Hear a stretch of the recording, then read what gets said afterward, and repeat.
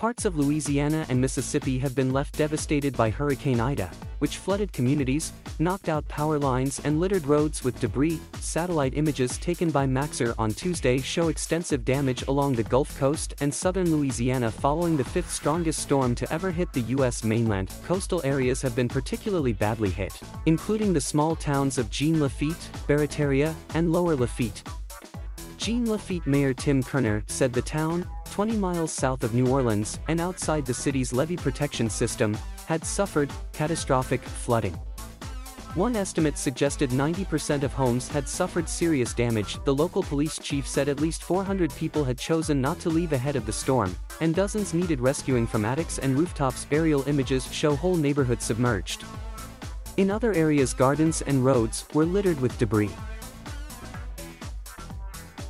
Galliano, on the Gulf Coast, has also been badly affected. The hurricane passed through the area, flattening trees and ripping apart smaller buildings. The roof of Lady of the Sea Hospital in the town was blown off in Ida's winds. Many homes and businesses have also been devastated and boats capsized. Homes in the town of La Place, to the west of New Orleans, were also flooded.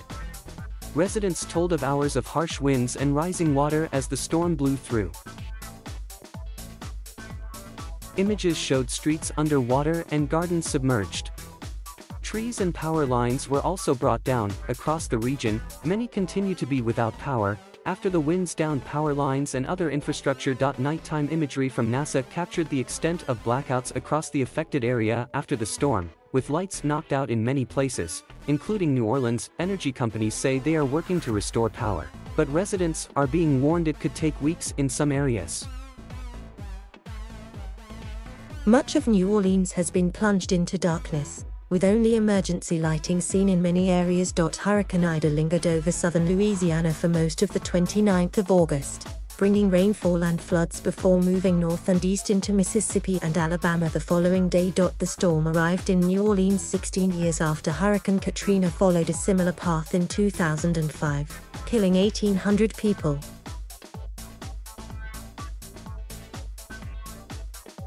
Thank you for watching.